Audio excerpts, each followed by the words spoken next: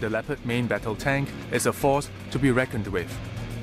Running on a 1,500 horsepower engine, the 55-ton behemoth can hit a top road speed in excess of 70 kilometers per hour. And it packs quite a punch.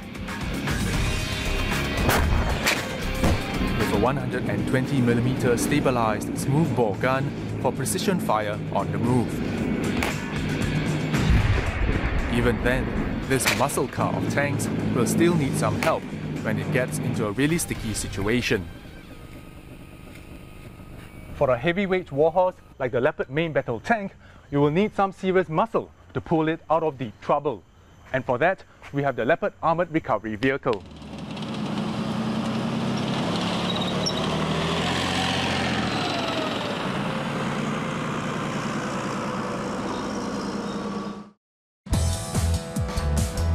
The Leopard Armored Recovery Vehicle is purpose-built for the recovery of damaged, overturned or mired tracked vehicles.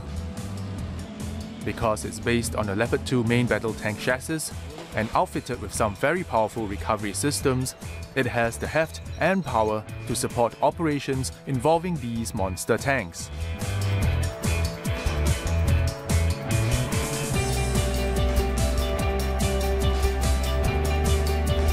We will tag along with the combatant on the move. So whenever they encounter any problem, our ARV will always be there. We will rectify on the spot. Those required spare which we don't have. Then we will assess the situation, maybe tow the vehicle back to the workshop. And once repair is done, right, we'll push out the vehicle to carry on for their mission. A large crane with a lifting capacity of 30 tons is installed at the right forward of the vehicle. Controlled by joystick, it's used for heavy load lifting work or helps with the replacement of the Leopard main battle tank engine. With this much lifting power, the crane requires some very careful and precise handling.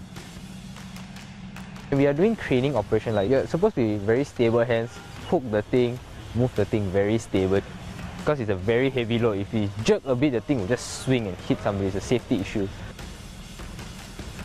To get a sense of how critical precision control is for the crane, automotive technicians who go through the Armored Recovery Vehicle course are set a challenge during the crane operating module. Drop a pen tied to the end of the crane into a small plastic drink bottle. You have to be very steady because from up there you cannot see. You can only see like a parallax error, you can see it, so it took a long time to put it in. But through practice, you do it over and over again, it should be easy for us. Being a 30-ton crane, precision takes a very important role. When it comes to real operations, this will build up our precision level, our skill level, and our confidence level in using the crane. Preparation work for towing operations is normally done manually by hitching the tow bar to a casualty vehicle so that it can be pulled to a suitable location for repairs if needed. But now, with the Leopard Armored Recovery Vehicle's combat recovery system, the entire recovery process can be done from inside the vehicle with two externally mounted reverse cameras. In a hostile situation where there could be enemy fire, the three-man recovery team sits snug and safe inside the vehicle under armor protection. As the recovery vehicle approaches the casualty vehicle in reverse, an A-shaped tow bar at the back is lowered. The operator uses one reverse camera to align his vehicle. As he gets closer, he toggles to another reverse camera mounted on the tow bar for the final hookup. It's actually not a very easy feat because the reverse camera only shows you very confined space. Everything is very small, and to hook up everything, it takes a lot of practice, knowledge, skills and experience to use the CID device. Some recovery operations are more than just a simple hook and pull. For vehicles that are really stuck, like this one here, the recovery team will have to use a series of shackles, tow cables, as well as the recovery vehicle's main mechanical winch to pull it out.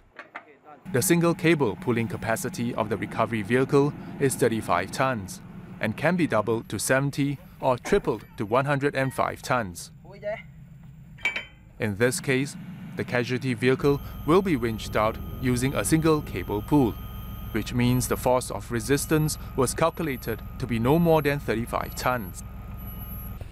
With the help of a pulley block, the pulling capacity for this winching operation here is doubled to help pull out the casualty vehicle, calculated to have a resistance of up to 70 tons. Different factors need to be considered when calculating the amount of resistance from the casualty vehicle, so that the recovery team knows which winching method to use. We have to assess how deep the vehicle is in. If it goes deeper, the more resistance you'll face.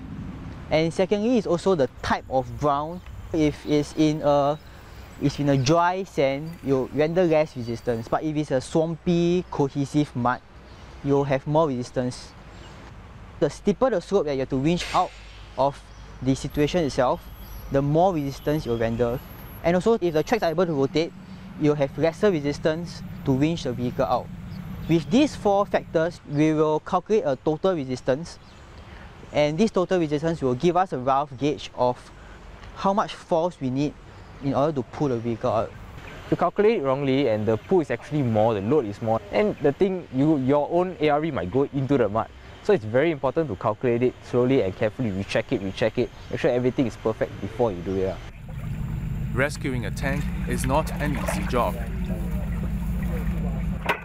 And you definitely won't come out of it smelling like a rose.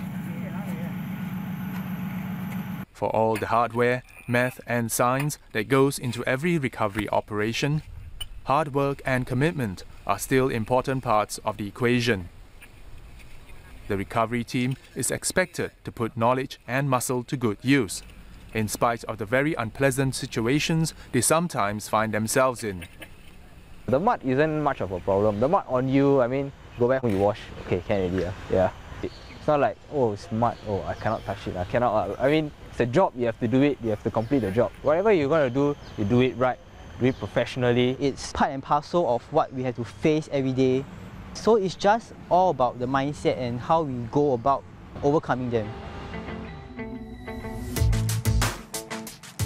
I will definitely feel confident with this vehicle because basically I can offer to them all the help to make sure the operation and the mission to be a successful one. We pull it out, we recover a tank, then if you recover a tank, you can bring it back to a workshop, you can fix it, you can pull it back out so that they can continue to fight. So that's very important in terms of numbers. No matter in peacetime or in ops, every recovery situation is real for us. There's always a time limit for us to pull the vehicle out so that the combatants can have confidence in moving off their vehicle for its training or for its operations.